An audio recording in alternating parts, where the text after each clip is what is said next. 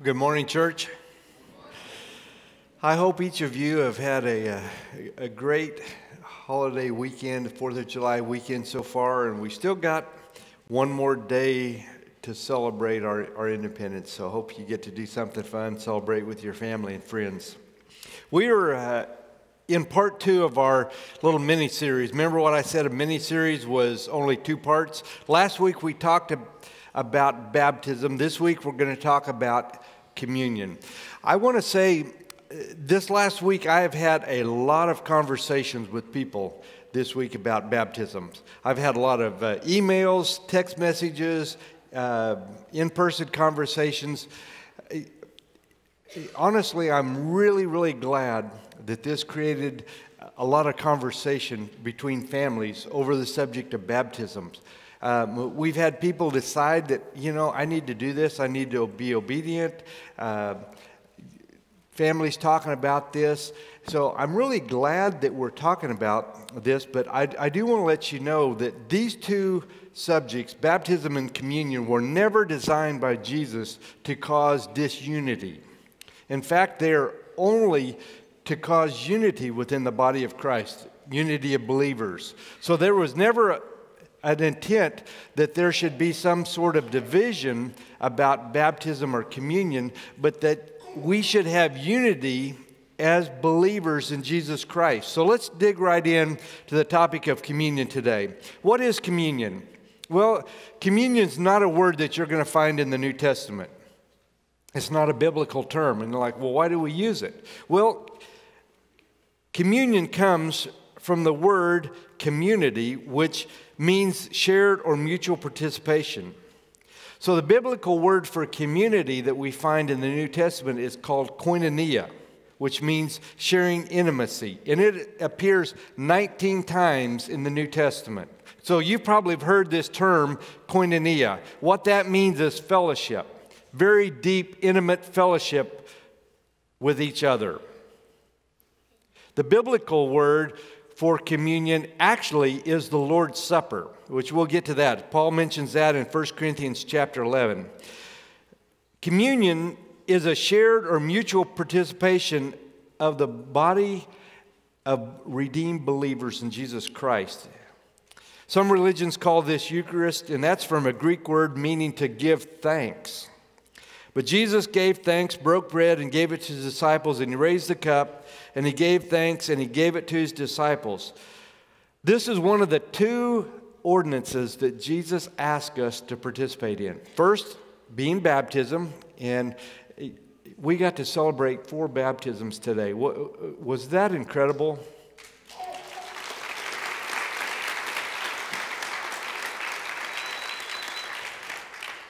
Always remember, you guys that were baptized today, that your baptism in Christ is 4th of July. That ought to be an easy one, a day of independence, not just for our country, but most importantly, a day of independence in Christ.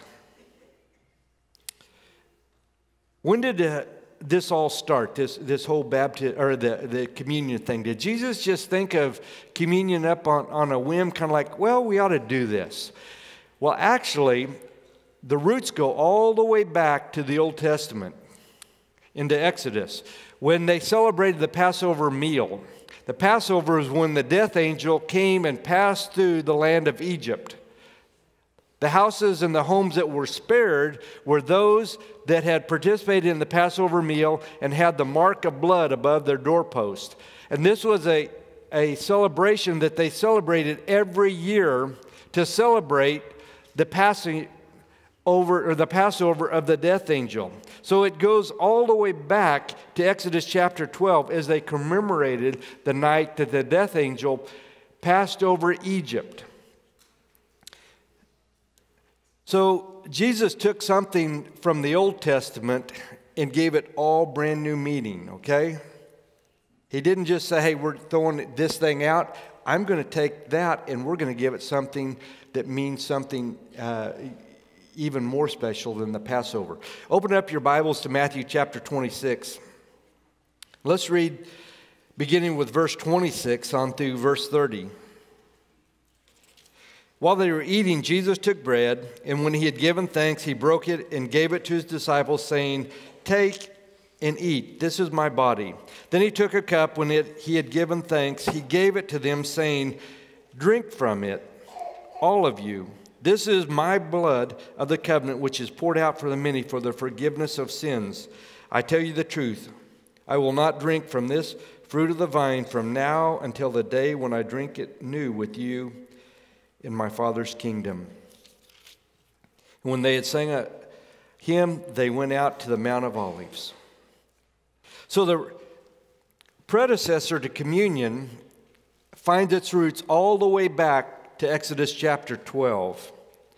And now Jesus took that old tradition and he's given it new meaning and new significance. So what is the purpose of communion? Let's open up and find out what Jesus said about this. In Luke chapter 22, we're going to read verses 17 through 20. "And after taking the cup, he gave thanks and said, 'Take this and divide it among you, for I tell you, I will not drink again from the fruit of the vine until the kingdom of God comes.' Then he took bread, gave thanks, and broke it, and gave it to them, saying, 'This is my body given for you. Do this in remembrance of me.' And in the same way, after the supper, he took the cup, saying, 'This cup is the new covenant in my blood, which is poured out for you.'" The first purpose of communion is a memorial. It's because of that statement where he said, "Do this in remembrance of me." Very much like as Christians, we have a memorial service for somebody who died. We honor them. We remember them. We celebrate their life. That's what that memorial means to us, because we're celebrating what Jesus did. There's a lot of different ways people memorialize their family, their friends. Some people plant a tree. There are some people that during a holiday meal, they set an empty place and have an empty seat there. Or maybe they put a picture of that loved one there that maybe is off serving in the war or something. So to remember them, to make them feel like they are part of us. My dad, who's dead and gone now, left me his Model 12 Winchester shotgun. I love to hunt with that gun. It's not my favorite gun, but when I use it, it reminds me that I used to hunt with my dad, and it brings back a lot of great memories. That's what communion is about. It's about a memorial. It's about remembering. We're remembering the life of Jesus. But then it goes further to say that it's fellowship. That's the second purpose of communion, is that we have fellowship with believers. Now, when we take communion in a few minutes, you're going to have fellowship with every single person in this room. But I want you to know that it's not just within this room that you have fellowship with. You also are having fellowship with those that were in the first service.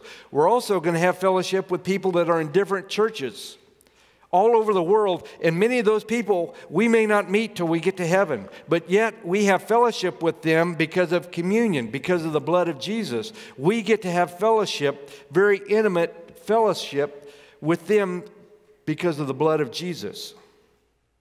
We practice what we call as open communion here.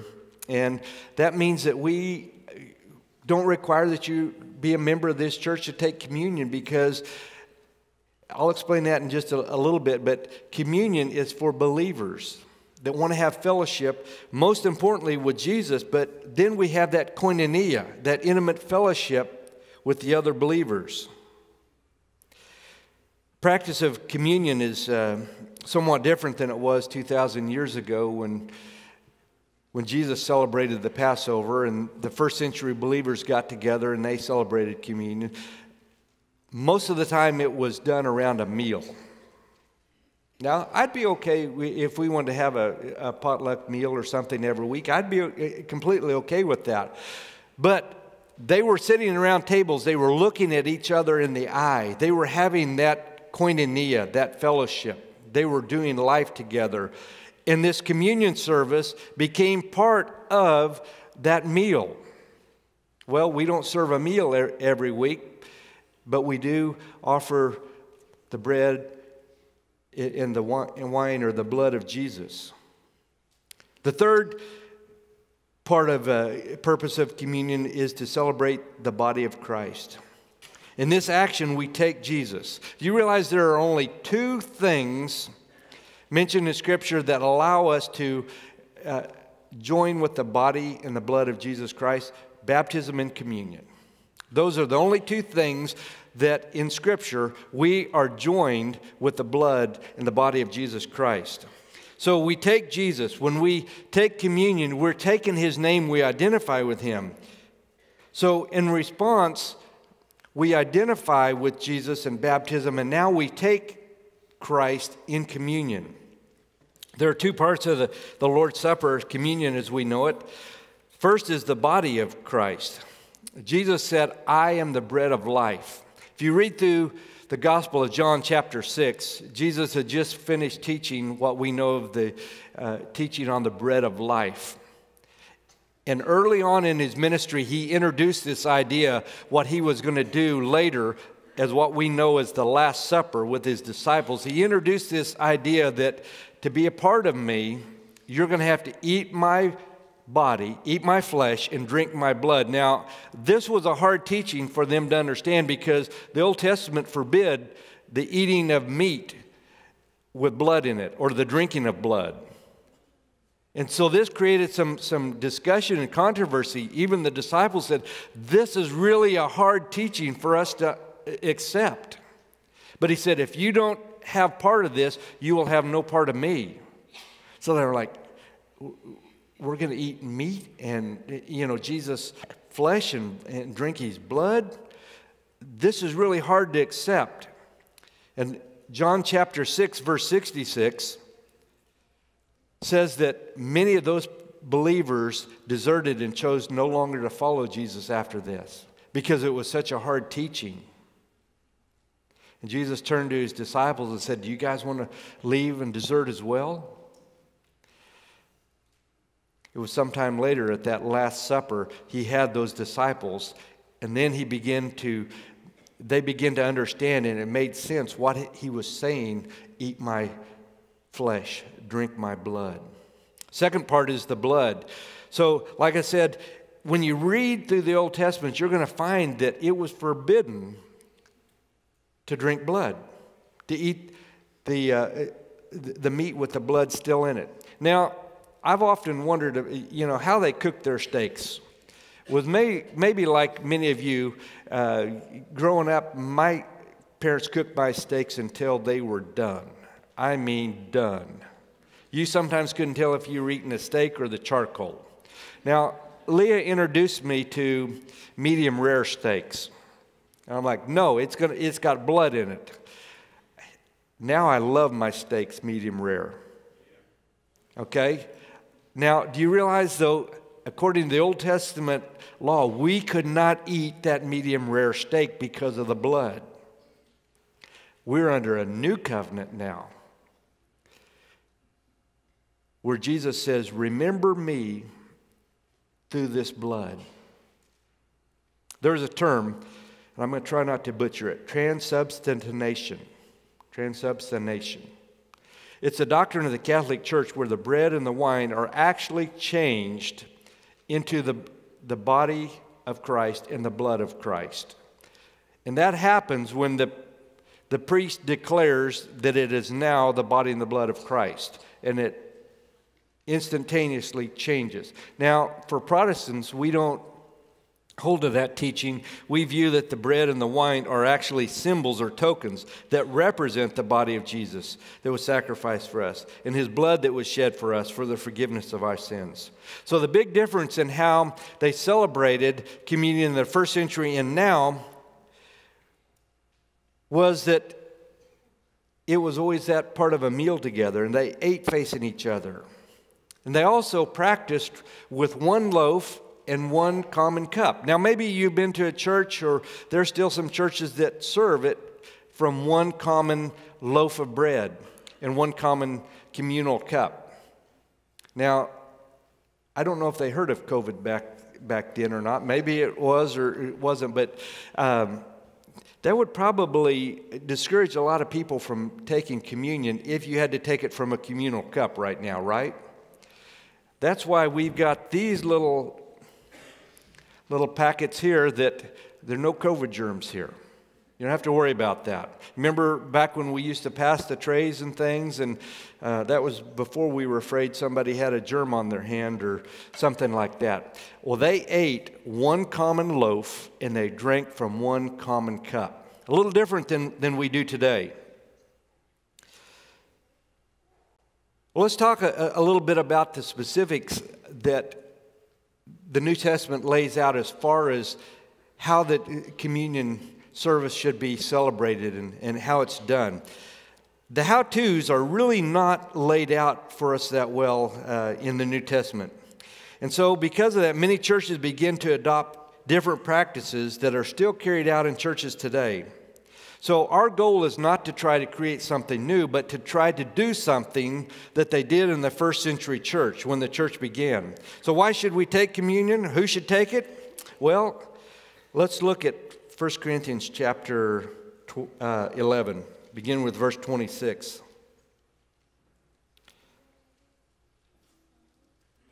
For whenever you eat this bread and drink this cup, you proclaim the Lord's death until he comes.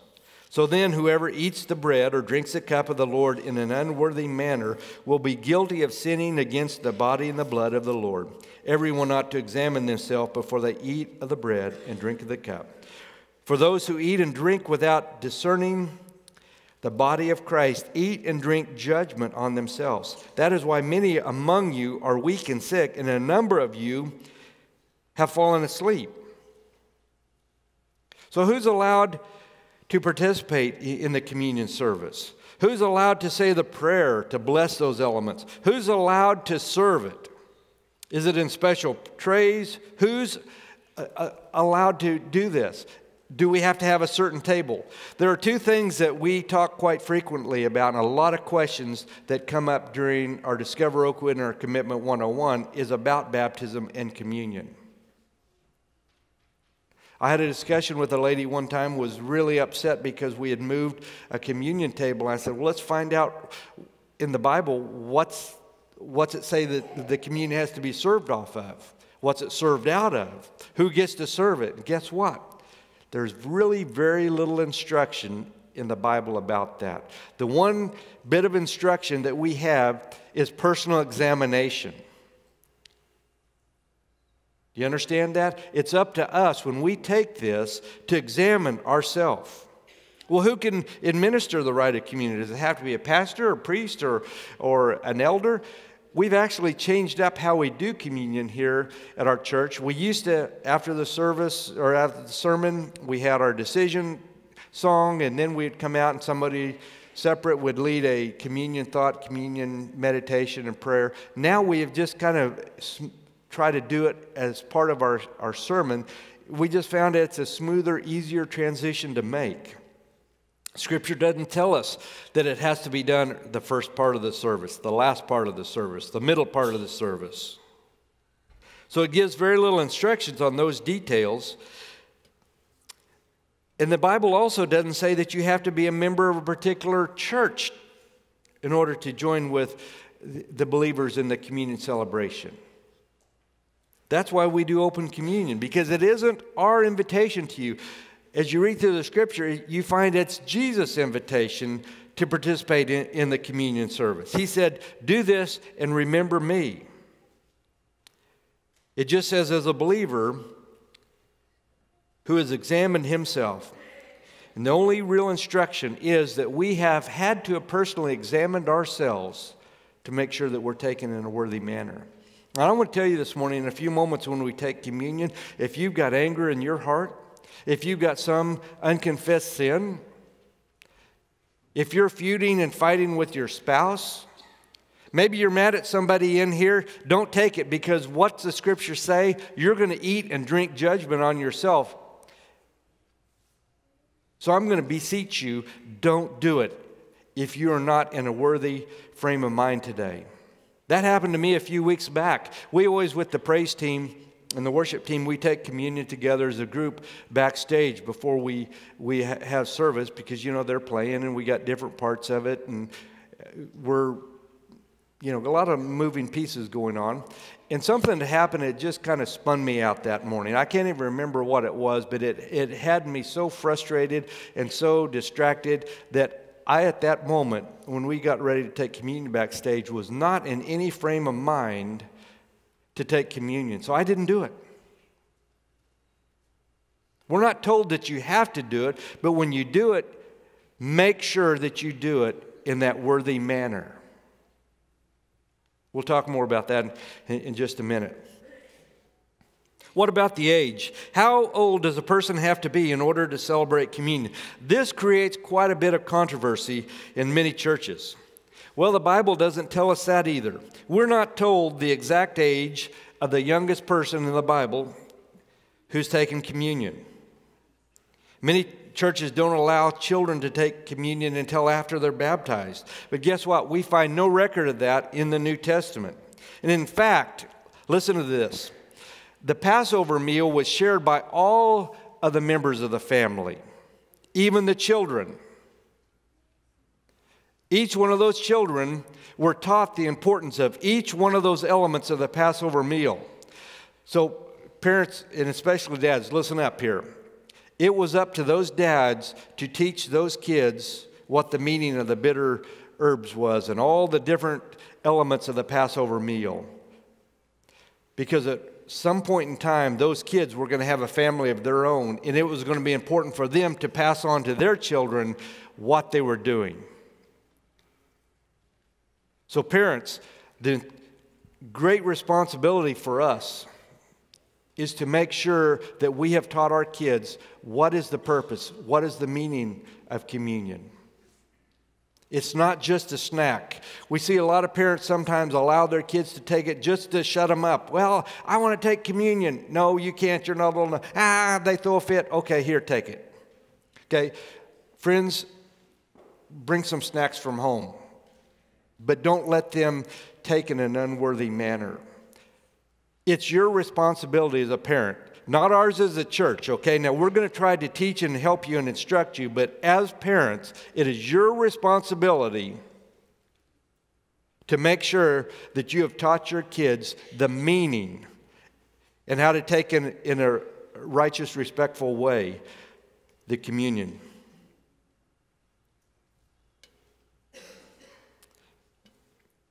So parents, if you're just giving your kids a snack, do them and yourself a favor and bring them a snack from home. But talk to them about communion. Take away the mystery and instruct and explain that you're not just taking a little cracker and a little bit of juice, so that when they do take it, they're going to understand the actual meaning of it. And it's important. It's something very precious. Back when we used to pass the communion trays, we used to have different teams prepare the communion, and then another team would come in and clean up afterwards. My family did that growing up, and we used the little glass cups. So those had to be emptied and washed out and dried out, and we always would have to dump out the extra juice. And I remember this very specifically, that, we would pour this out, and Dad, we're just pouring this out. How come we couldn't pour this in a cup and drink this? No. Well, Dad, it's just being poured out. It's not going to matter. No. Why? Because he taught us how special this was. And it wasn't to be used as a snack or a refreshment, that it wasn't to be used in some kind of a frivolous way, that it was very special. The Bible teaches us that it's for believers who have first examined themselves to make sure they have taken in a worthy manner. So that's the greatest instruction about the Lord's Supper, is personal examination, period. Well, how often should we take it? That's a discussion. We take it every single week. Well, why? Doesn't that become just a habit where you just do it? The book of Acts, chapter 2, verse 42, gives us a little bit of a key to that, where it says they devoted themselves to the apostles' teaching, to fellowship, to the breaking of bread, and prayer. There are 4 elements of of their service every time they got together. Fellowship, prayer, breaking of bread, and prayer. That's why we try to do that every single week. Now, we know that they were meeting together almost daily. So this was things that were happening daily in their life. And in Acts chapter 20, verse 7, it says that they gathered on the first day of the week. On the first day of the week, we came together to break bread. Paul spoke to people, and because he intended to leave the next day, he kept on talking until midnight. Now, how many of you would like to attend that church that the service went till midnight? Okay, if we just kept going, okay? There was a guy that fell asleep out of the window too, you know, but that's for another whole sermon. Well, they met on the first day of the week. Now, we know that the New Testament believers met on the first day of the week, what we know of as Sunday. Now, a lot of people believe that Sunday is the last day of the weekend, you know, before you get back to the grind of work, that it's the last day of the week, right? No. Sunday is the first day of the week. The first day belongs to God. That's His day. The first part of the day ought to belong to God. The first part of our income ought to belong to God. The first of anything, we ought to give the first of anything to God. And see, the Old Testament believers, they met on the Sabbath, which was Saturday. They didn't want to have any confusion about why we are doing something different. They met on an entirely different day. They didn't say, you can't meet on the Sabbath. They just said, we're going to meet on the first day of the week. We're going to give the first day of the week to God. So that's why we take communion every Lord's Day, every Sunday. No place in the New Testament does it say that thou shalt celebrate communion every time you get together or every single Sunday. But we know for the early church, it was a daily thing, and they met together regularly on the first day of the week. History also tells us that soon after the turn of the 2nd century, churches began to do what we would call a token communion service. Rather than being a part of a meal, they began to celebrate it much like we do now. Now, I would be completely okay if we had a meal every Sunday. You know, I love church fellowship meals. If we had them every week and decided during the middle of that fellowship meal that, hey, we're going to take communion, I would be down for it. I would absolutely be okay with that. I would love that. Well, that was even being abused, and Paul had to address that and said, if you're hungry, eat at home. Don't gorge yourself on the Lord's Supper.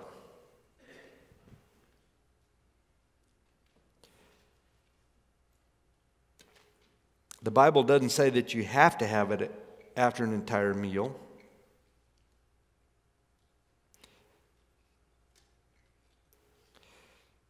So the church began to, after sometime later, begin to do what we called the communion service as a part of their service, where they specifically and intentionally honored the body and the blood of Jesus Christ. That they stopped what they were doing and they broke bread together. Well, let's kind of wrap this up, okay? Let's talk about the application real quick. What does this mean for us today when we take this? Because in just a few moments, we're going to take communion together. It means that we need to remember. It's an act of remembering. In Luke chapter 22, verse 19 says, do this in remembrance of me. That was Jesus' words. That was His instruction. We're to remember the cross. We're to remember the suffering that Jesus went through. We're to remember the beating. We're to remember the blood that was shed to cover our sins. We're to remember. We're also to do that personal examination, the scripture that I just read, that we are to examine ourselves to make sure that we take in a worthy manner. So I want to ask you, are you harboring angry feelings today towards somebody?